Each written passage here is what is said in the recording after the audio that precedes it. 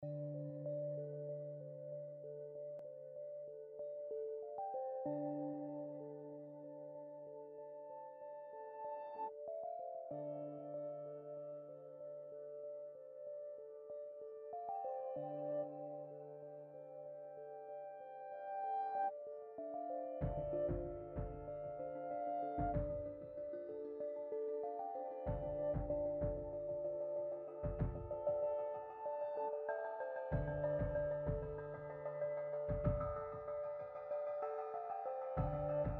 good evening, and thank you very much for having me back.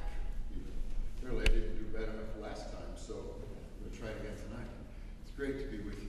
I love Portland. So tonight I'm going to tell you a little bit about some of the choices that we have, and we're going to talk. I'd like to talk a little bit about the context in which these choices emerge. Perhaps give you just a couple of examples. I'll give you an update on what's going on around the country with public banking, and we'll see what kind of prospects you might imagine for the future of the city, if only you had a public bank. Now, I think that many of you know what a public bank is, but in order to make sure, it's not a consumer bank. It's not the bank as we envision it anyway. At PBI, we always use the model of the Bank of North Dakota, which is almost 100 years old, 97 years old. Started, pardon my voice here, but started at a time very much like our own, where the monopoly interests and the big money interests were keeping the farmers down, really exploiting them with low grain prices, fixed transportation costs, and basically the farmers said, look, we work hard, we're getting ripped off, we see what's going on. And they took over the government. Now I'm abbreviating some things there. It didn't happen like that. But in a couple of years, they basically, people to people, said, look, we've got to do something to protect our interests. So they created a group called the Nonpartisan League, which was, neither party, because both parties were participating, but was intent on taking definitive steps. And of course, they succeeded. That they also, being in North Dakota, were kind of hidden by around the country. Nobody found out about public banks until about 5-6 years ago, for the most part, on a wide basis, until Ellen Brown wrote the book Web of Debt, which described this anomaly in municipal and state government finance. There's one state that stood out as being immune to the global banking cartels, vicissitudes and failures. North Dakota had a profit in 2008, the largest ever. They have not, in the last 10 years, have had successive profits, increased profits every year over year. So they're doing very, very well, and it has nothing to do with oil. Okay. Going back to what is a public bank, as I mentioned, it's not a consumer bank. It is a bank that partners with local financial institutions, community banks, credit unions, very important members of our community that we support very aggressively because they're going away. When they go away, then we'll be left with the big banks in our communities which really don't have much interest in us. The public bank is a depository for local taxes. So North Dakota, all of the tax money, revenues, and so forth goes into the public bank. And that allows them to make loans. And they make loans. Boy, do they make great loans. They fund schools at 2%. If you're a student loan victim, you can refinance your loan for 1.75% in North Dakota. Some rather stunning differences between how they live and what resources they have and how we live. So, and the important thing about having a bank is that you can actually create money. You actually create new money. Now, that is the distinguishing difference between the situation we're in now, where all of the money that our city, this city, and most cities around the country rely on is going to the bond market or private entities to borrow money. So we are supplicants at the hands of the money changers and the investment interests, the financial interests, whose primary purpose is to maximize the profits for their shareholders. Now, I don't have a problem with that. I mean, that's kind of the way business is organized. That's okay. And I'd say, just go ahead, you know, have fun with it, but don't use our money. You know, we've got the means to afford what we want to create on our own. So I'll get into that in just a moment. But you know, let's take a look at the context of how this transformative initiative is emerging in America. The context of public finance, of our concerns and our desires, is constrained by what I just described. And you know, in election time, we think we're hopeful, I suppose, but perhaps resigned to the fact that there aren't going to be any big changes, regardless of who wins. And of course, that's true, in part because, as you know, politics is pretty much controlled by the people who have the money. So there's an axiom there. If you do the converse, if you have money, you can control the politics. If the people don't have money, they don't control policy. And I think that you'll see that in the Princeton study that was done a couple of years ago, that's very much the case. When they studied the last 40 years of how public policy was impacted by public interest and by the very forceful initiatives that the people brought to the table, over 40 years, they could not detect a statistically significant indicator that public interest was reflected in public policy. So in addition to wanting to fund our future and create a new prospect for us, we also need to look at how we're going to democratize our country and our capabilities by reclaiming control of our money. And the long and short of this is, let's keep our money at home and invest in ourselves. Now, when you have a bank, that transforms that opportunity, because it's not like you just save the money you've got. You actually magnify it multiple times. So, and I'll talk about that in just a moment. But you know, the scenario that we're in reminds me of this little cartoon, kind of a cartoon character, about the control of how disabled we are to be effective in creating new public policy. Reminds me of a cartoon character, you know, who's taking on a bigger opponent, and he's flailing his arms, you know, like this, and the opponent is just standing there with his hand on his forehead, and well, the guy swings away ineffectively with nothing to do. And of course, I think we all know who the hand is on the forehead. It's the big banks, the big financial interests that basically control our political way. So we're not going to get anywhere in that confrontation. We're going to have to do we're going to have to try a new tactic, which would be to stop resisting and create an alternative. Go off to the side. Get your hands out of the control of the person who's got the bigger influence and capability of determining what you get to do. So we have a systemic issue here. And simply put, it's that we don't have access to our money. So if we would reclaim our money and put it in a bank, what would it look like? Well, David mentioned an example of the $258 million bond issue to create affordable homes. As I was pointed out yesterday, that affordable housing doesn't sound like boxes of stuff, of things. But we're really talking about creating a space for people to have lives, for them to be safe, secure, part of the community. And this is what our money, isn't this what we want our money to do? You know, so that illustration, or that brought up an opportunity to look at, well, what's it going to cost? At 7% interest, which sounds unbelievable to me, but that's what apparently they're talking about. At 7% interest for $258 million, we'll be paying $372 million over 20 years in interest alone.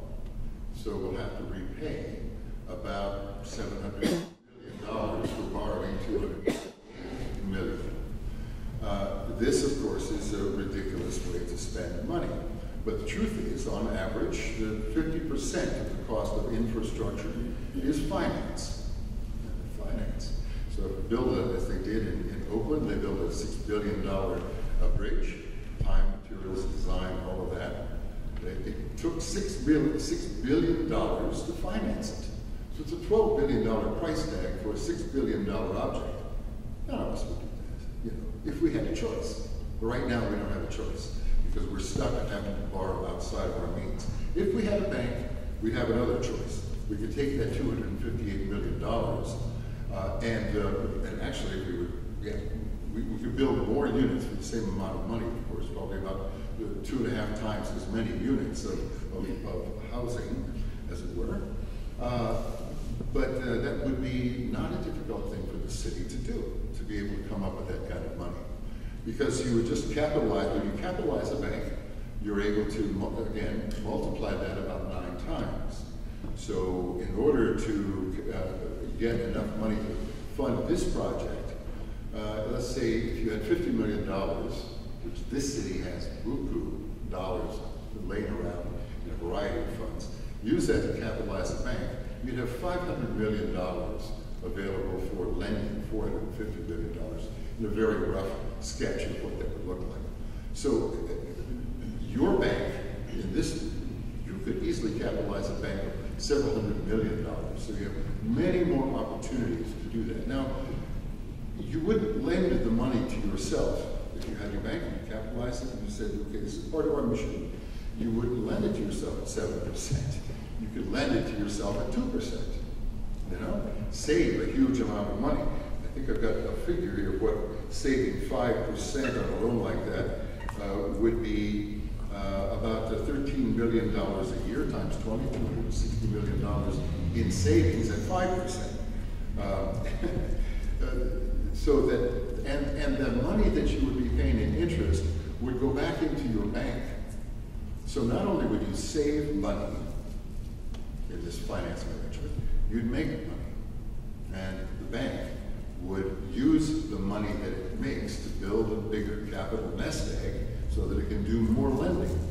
So it creates a financial engine that allows your wealth to build and build and build, and you can really start to control the situation once you separate the ties from borrowed money. Now, this bank is not a charity. It is not a lender of last resort. It's a bank. And it has to be run professionally by bankers, and it needs to be able to not only make its bills, but also support itself. So, but it doesn't have to maximize its profits so that it's able to then make lower cost loans as well as it moves along. Now that's a huge advantage, of course. Another aspect of our environment, our current environment, last time I was here, the news supported, announced that Young's the group, the Socially Responsible Investment Committee of the city had recommended that the city pull out $43 million that are currently invested in Wells Fargo, in part because Wells Fargo was using your money to prop up payday loan businesses. They were one of the largest investors. And of course, you know what payday loan business does to people who are poor. It takes advantage of them, keeps them stuck in a cycle of poverty, and diminishes their potential to participate in the economy and to make their contributions in the community as well. Well, I've looked at the treasurer's report as to what you've got invested in Wells Fargo now, and it's gone up 50%, looks like. You're at $64 million sitting in Wells Fargo. And that's on top of the $100 million that the city has on deposit in Wells Fargo. So you see how out of control our relationship is to our money. It's our money, after all. And we have abrogated the control and the responsibility of making bank on using it while it sits there and does nothing for us, except that when we want to, when we need some, we have to go to their door and beg, and compete in the marketplace, and then pay outrageous fees for their management, which, by the way, you have a great deal of trouble finding out how much they're charging you for management fees. And you just would not believe what some of these zeros look like in those instances. By the way, this lack of transparency in the management of public dollars, it seems to me a violation of the public trust. When you're not able to see what they're doing with your money, but by contract they'll say it's a trade secret. We can't tell you what we're charging.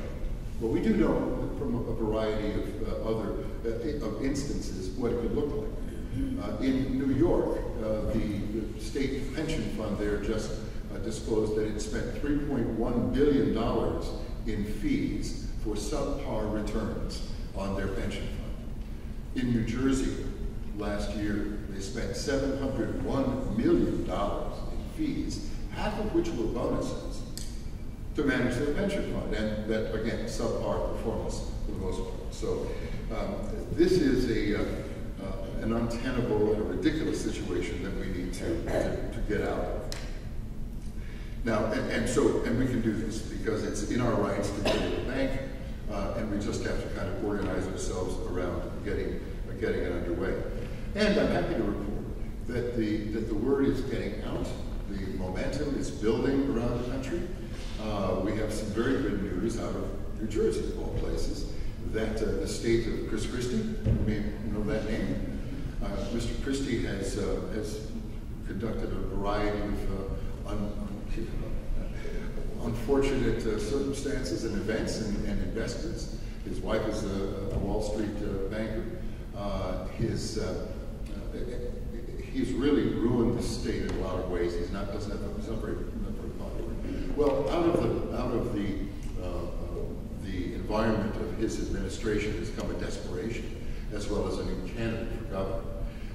This candidate is a former Goldman Sachs executive who became ambassador to Germany, never had public office, but is really concerned about making some progressive changes in the state, and announced 4 weeks ago that he was going to do this, all the good things, student loans, small businesses, infrastructure improvements, and so forth. He's going to, and he said, now I know how you're going to ask me, where are we going to get the money for this? Our taxes are already too high. He says, well, I'll tell you what we're going to do.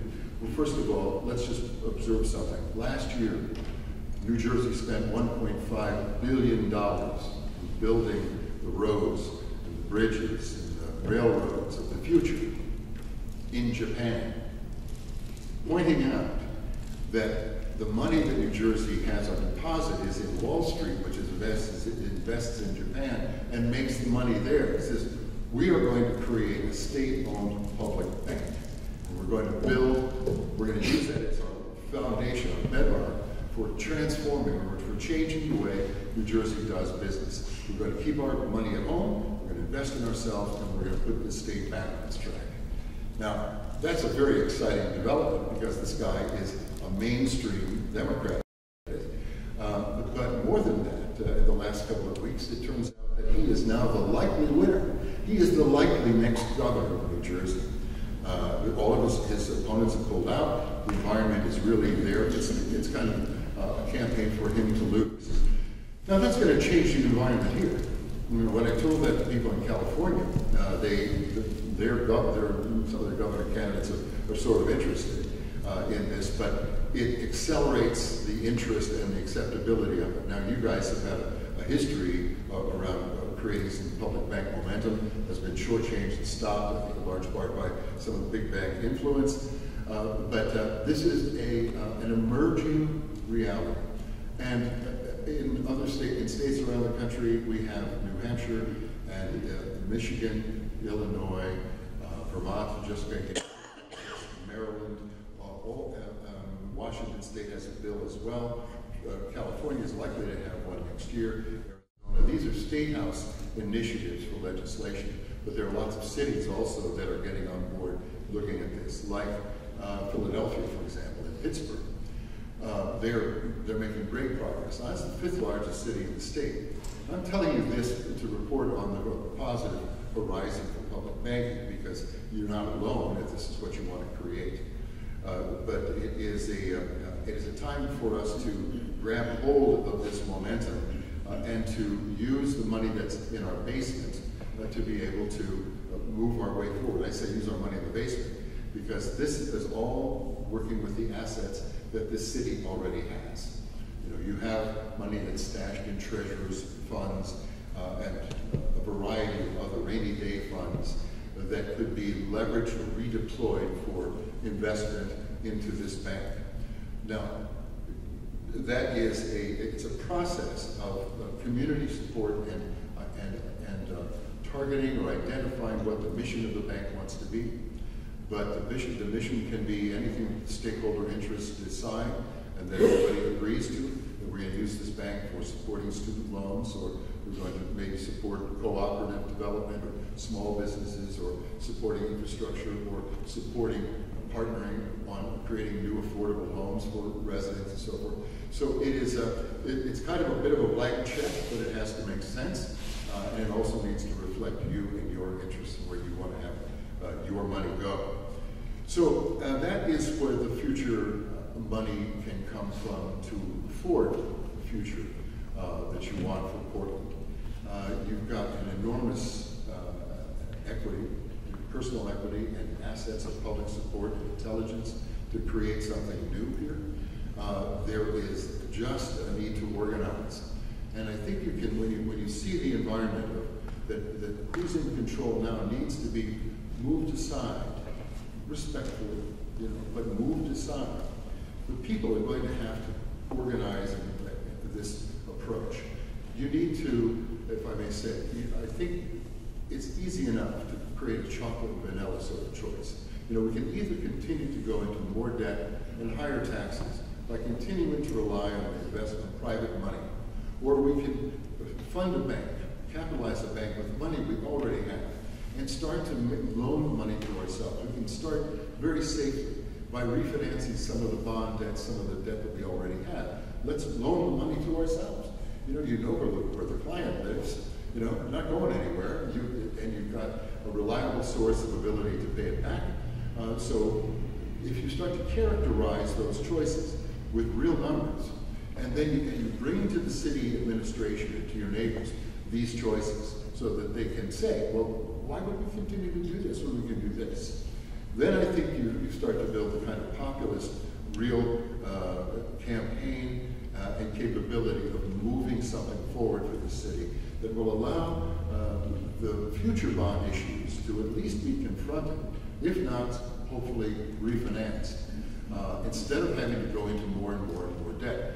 There is no end to that, unless you debt and taxes, you know, you've heard debt and taxes. It's debt and taxes, as long as you don't have the means to create the alternative. The alternative is, all right, we'll take our money and we'll create new value, new equity, and in the process we'll create new capability, and we'll invest in more and more and more. And so you'll have a snowballing effect of wealth, a true commonwealth that will reflect your values and your intentions. There's an example in North Dakota that I think is just really terrific, because they make so much money. It's a $7 billion bank. They have 700,000 people in it. Which part of Portland is that? Or maybe that's, you know, it's perhaps equivalent. I don't know what your population here is, but they have a big bank, small number of people. They've got money to think about and to use creatively. So in the state house about a year ago, a measure came forward, or a proposal came forward to say, look, why don't we provide a birth inheritance kind of a dividend for being born in North Dakota? If you get born here, we'll vest you with $5,000 right at birth. And we'll take that money and we'll put it into our bank. And 20 years later, if you're still here, and if you're interested in staying here, you can have the $5,000 and the money that it is accrued in that period of time. And you can do one of three things. You can go to school, build a house, and start a business. You know, this is the kind of smart investing that communities that care about each other and want to create the mechanics of growth, prosperity, health, fairness, justice.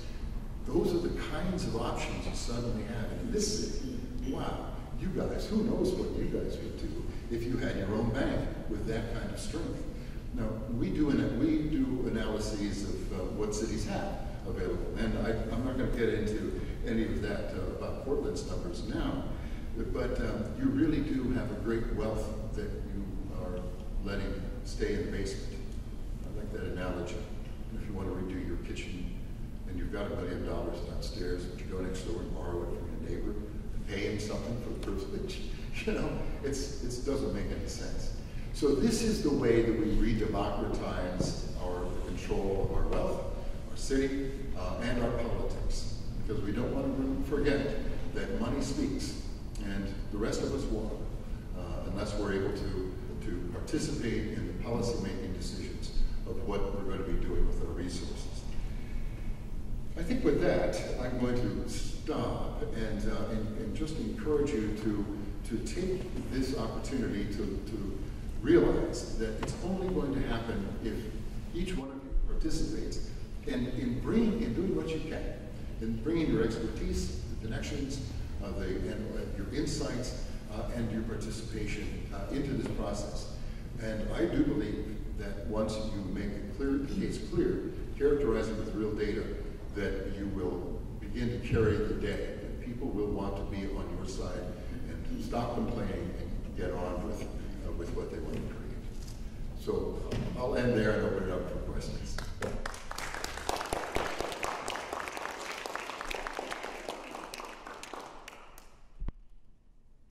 Perfect.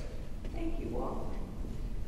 Thank you for explaining that again so beautifully, and I have many questions, but the first one is, this sounds like a no-brainer.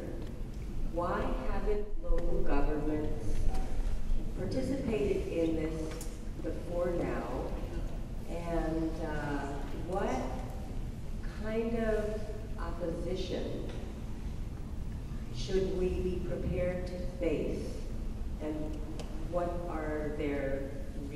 their reasoning? Yeah, good question, and perhaps an obvious one. Why do we have this by now? I get that a lot. Banking and money are kind of elusive products or things in people's minds. People don't know that money is basically digits now. 97% of all is digits. Banking, who knows about banking? Even if you're an economics student, you don't learn about banking. You know, it's really not taught. It's kind of behind a curtain of protected obfuscation and complexity that's really quite unnecessary for the most part. But they will create all kinds of devious paper trails or paper fantasies to move their money around. But I say their money, I'm talking about basically the money center interests. So it hasn't been heard of because people don't go there. They kind of assume that they're limited by what their taxes will allow. And because the people who are controlling the conversation also own the media, and they own really the conversation, generally speaking. So I think we shouldn't be surprised that we don't see it around yet. Now, we're really, all of us are really at the forefront of a new era of understanding this. And so we're bringing it forward in all kinds of different ways. Yeah. Just a follow-up part of that question as I started to sit down, I thought about what my parents looked at when they started studying money. They were looking at what most people look at. How do I fund my retirement? So rather than looking at the public good, people are looking at how do I fund my retirement? And if I invest in these bonds, which are invested in Wall Street banks, then I can get a pretty good return. And so could there be an opposition by people who say, well, if we're not able to invest in bonds and make money, then how are we going to fund our retirement? Yeah, there's I think a distinction here. First of all, the public banking, even if all cities and counties in the states decided to have a public bank, that wouldn't end the private financial industry's activities at all. I mean, 40% of the profits in the country are now made in the financial services industry, which is paper, as you know, just paper. It's not real productivity. But private investment is another matter beside public investment. So pension funds, which are invested in these vehicles, are playing in that marketplace. We would say that the public bank shouldn't go there. In fact, for a lot of reasons, it shouldn't go there. This is the public's money. We want it to be invested here so that the returns and the growth happens inside Portland or inside Oregon instead of being shipped off. And I think that's a very important distinction, just as we would make a distinction between the Wall Street banks and the community banks and credit unions, who are doing the very important work of lending credit into our local communities. The Wall Street banks don't care about that anymore. They're not something they're making their money. Why should they take the risk when you're starting your business? But the community banks are making most of the loans, and by the way, most of the local loans, most of the local small business loans, that's where most of the jobs come from. And because most of us are getting excluded from the global economy, either through technology, robotics, or obviation from being set away in other countries, we have a need to begin to organize ourselves more efficiently on a local basis. A bank would be a great thing to have to support that need. And there's another reason why we shouldn't be invested with public dollars in Wall Street banks. They're at great risk. We've seen them fail already. A lot of observers think that it's imminent that they will fail again. When they fail next time, the rules have been changed. You may have heard about bail-in instead of bail-out. The bail-out was the government was going to rebalance the bad banks' books. Now it's bail-in, so they will take the shareholders' money first, and then they'll take the unsecured depositors' money next. And the unsecured depositors are you, me, Portland, the city of Portland, the state of Oregon, all of that at risk when the bank collapse happens next. Now, the Dodd-Frank stratagem was also devised so that the people who will get paid out first when the bank fails are the derivatives holders. Now, it's the derivatives holders who are the big banks themselves. They are the ones that are way bigger than any sort of insurance that could possibly happen. So they're going to get all the money. There won't be anything left for us. We'll get chipped in a bad bank. And imagine the city trying to do payroll or anything else with its $100 million no longer available to it. It's happened already, okay? We've seen it in Greece, we've seen Cyprus, other places around the world. So we are at risk by that. And if in that eventuality, for maybe that reason alone, it would be smart for us to have a new institution. And it occurs to me too that when we talk about banking, it's become so strange with the aberrant behavior and the criminal behaviors of these people that the profession itself has really been sullied completely. And so, the community bankers and credit unions are doing an important public service. Everybody thinks bankers are all the same crowd. Well, with the public banking theme, or with that environment, we have a chance to kind of put integrity back into the profession and to support our community businessmen who are bankers and kind of hold them up and protect them. I don't know if you guys know, but we're losing thousands of community banks over the last several years. And that's a trend that is not likely to stop unless they have some support. And I think public banking would be one of the greatest supports for that.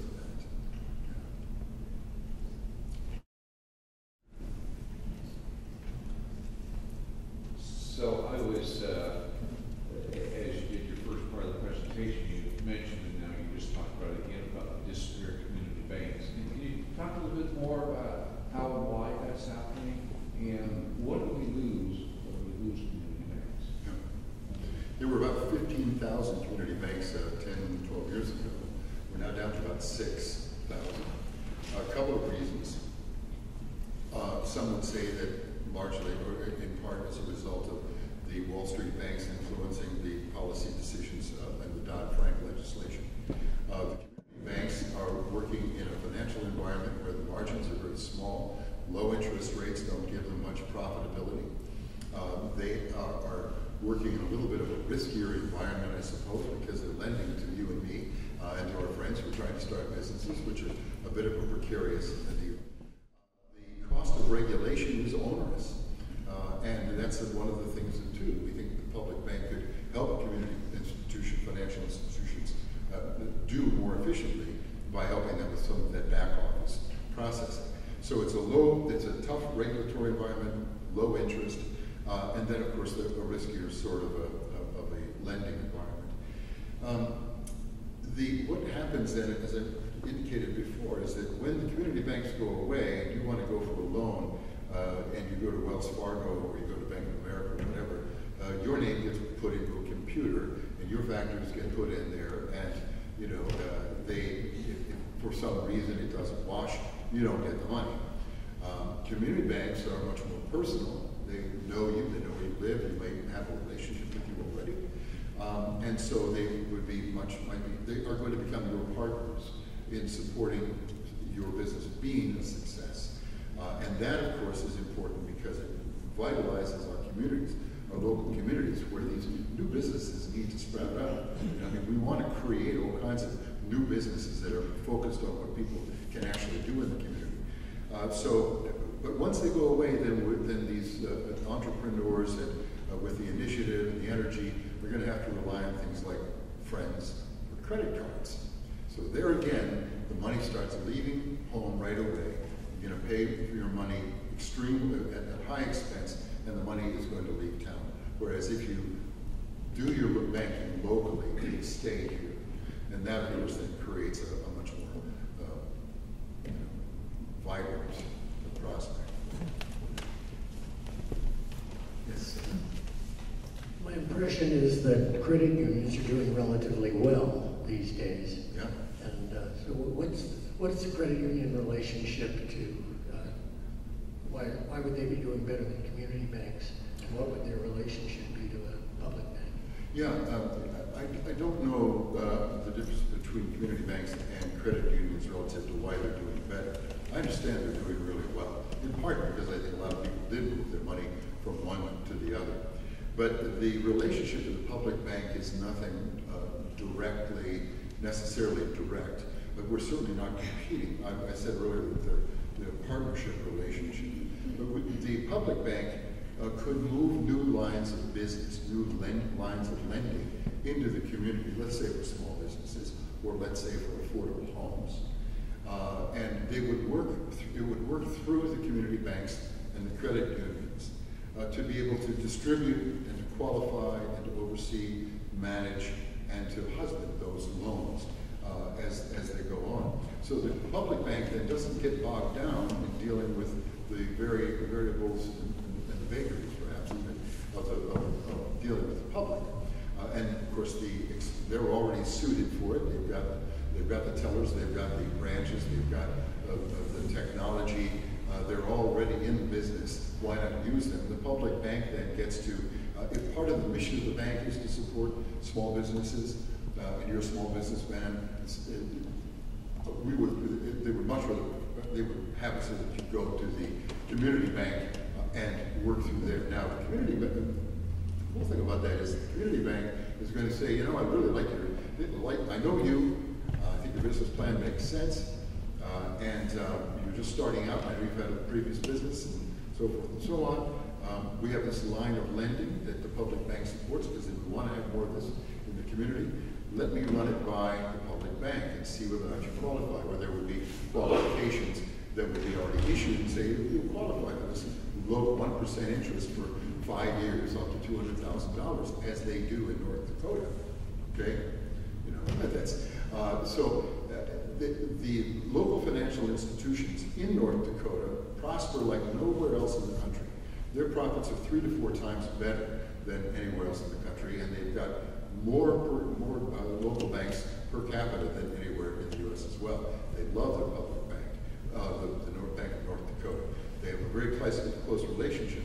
And to show also about what an impact it makes on the democracy there, the deposits that are held by the community banks are about 70% of the deposits are in community banks.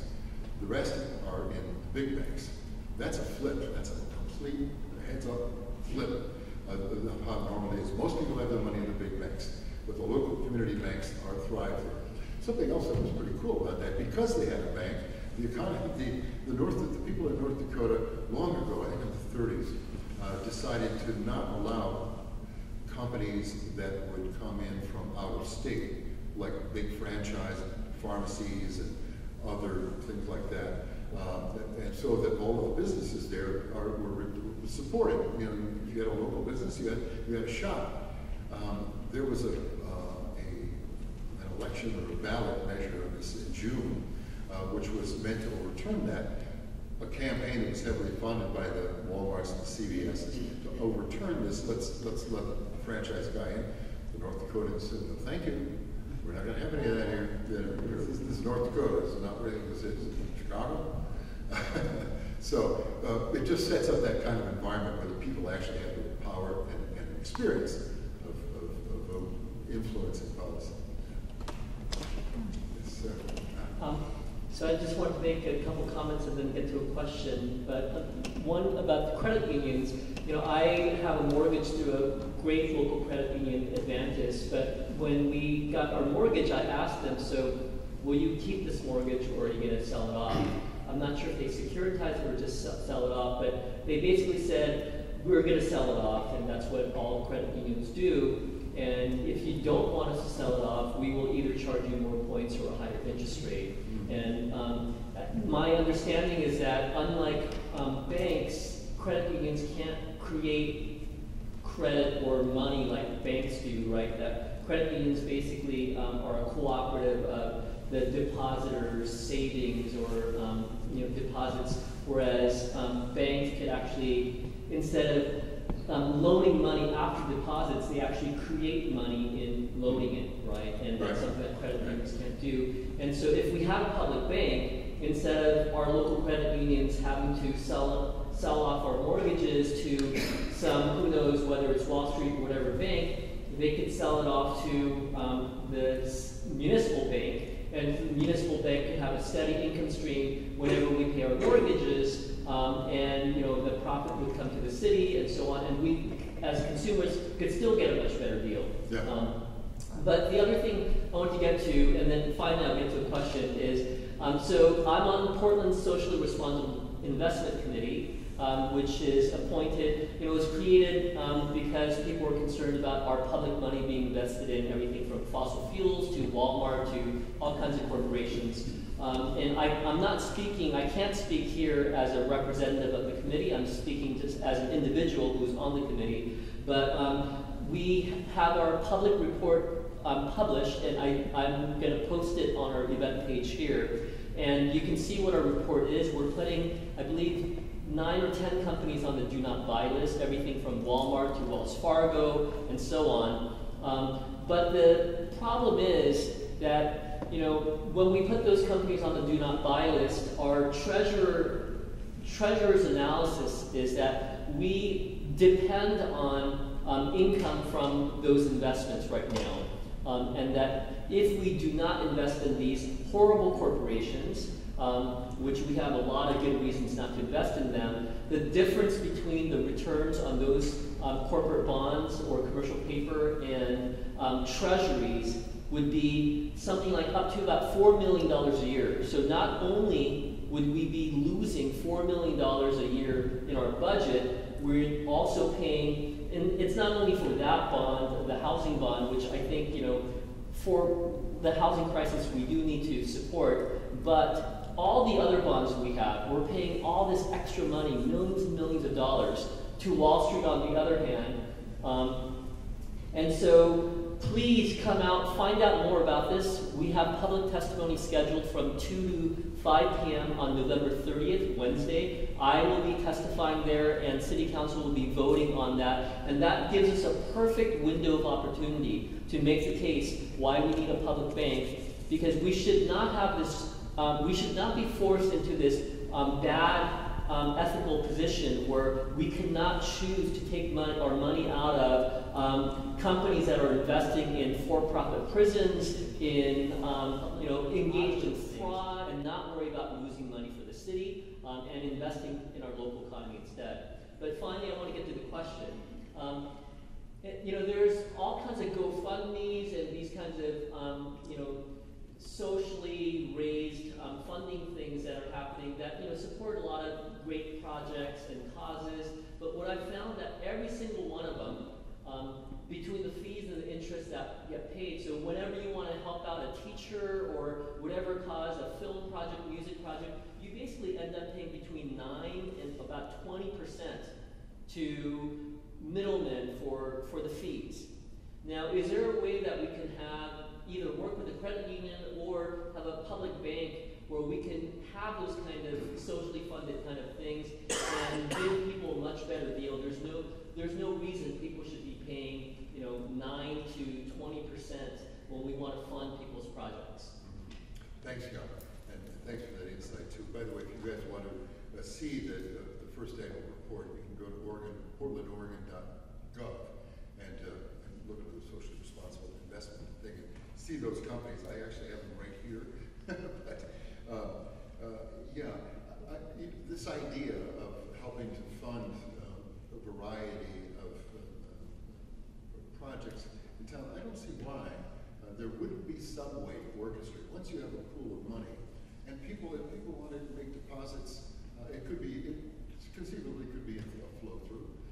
You're dealing with the money of the people, and if it's consistent with the mission of the bank, as you guys would determine, seems to me that would be a real possibility.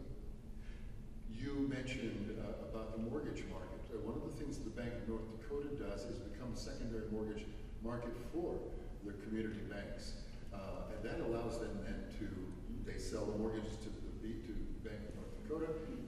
The BND bundles that and for investors, and it becomes a money center bank.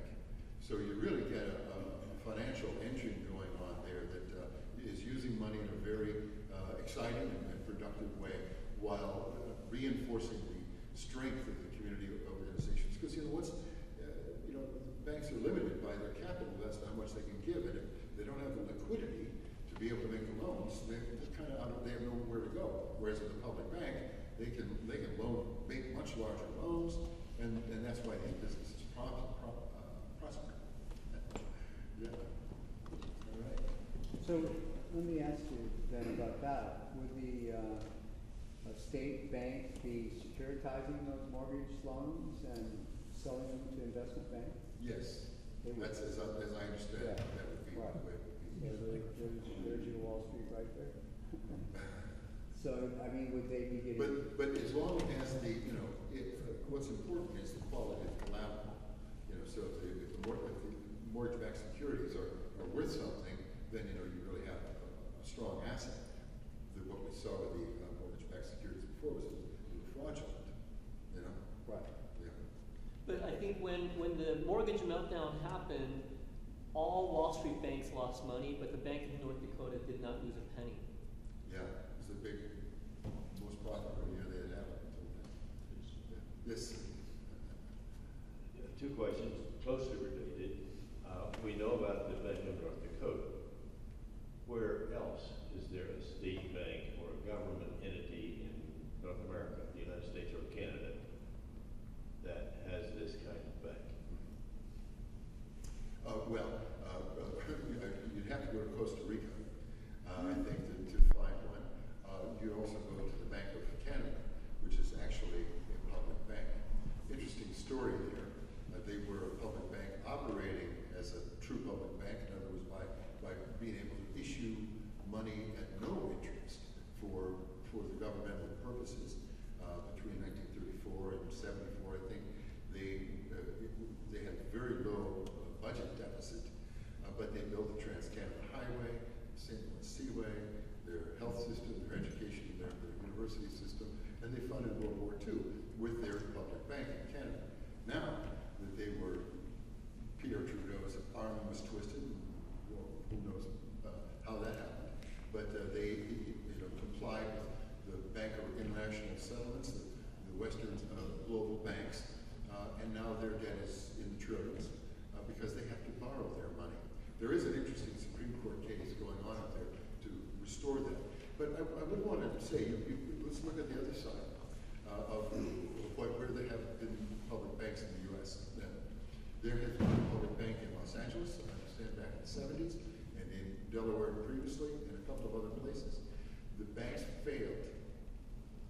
Why did they fail? And this is a lesson for us all. They failed because they were tied in with making risky loans, making loans that the banks wouldn't handle, that that they wanted to stimulate businesses that didn't have viable business plans or that were connected to crony interests. And it is that confluence and commingling of crony, self-interested players that when you create your public bank, you need to create the architecture that will separate those two. And that can be done. That can absolutely be done. But it's an important thing to keep in mind. It's a lesson. That really is my second question. In North Dakota, and if you were proposing it, proposed for the city of Portland, how do you suggest we structure the governing of the bank? Yeah. So, where do we find the people? How do we vet them? How do we manage them? How do we handle the management of this entity? A great question, and a really important one in understanding some of the next steps. These are questions that have to be answered through an informed group of people who are familiar with how this is done. North Dakota provides a really good model because they haven't had that problem. But looking at their model, you have kind of a 2 arm length distance between the loans that are decided upon and the political and private interests that are running the government. So that in North Dakota, the governor and the secretary of the agriculture and the attorney general appoint the board of directors. The board of directors has got rotating terms limits that are outside of the political cycle. And the board of directors represents certain interests. They're all financial experts, financially experienced. You might represent the community bankers, the Chamber of Commerce, citizens, stakeholder interests, and others. But that would be something for the community to decide. Then I would say that it would probably make sense to limit the number of appointees that the government administrators provide in the overall mix of the board. But the board then isn't making the decisions about the loans. They are hiring the bank administration, and the bankers are bankers. They are not people who will make community development loans. They're not looking to get rid of the money. They're not dealing with block grants. They are bankers who know how to assess risk and know how to say no. And that's really the safety for the people's money. Now, I think, and of course the bank has a mission. So it only lends within a certain parameter of understood. This is what we're going to do with our money. We can finance our public debt. We can work with students and so forth and so on. But the bankers help to create the actual loan decisions. The politics and the crony connections are distant, but that's a really critical thing. Now they've been doing it great in North Dakota. You might say they're a little bit different up there because they have maybe a more communal sense. They know each other. You see the governor at the gas station, and that they have quality. But this is a town too. You know each other, and I think there might be some mileage in that as well. Does that address it a little for now? Yes. I'll just say that in New Jersey, what we're doing, what PBI is doing in New Jersey, because it looks like our next governor is going to is planning to build a state bank.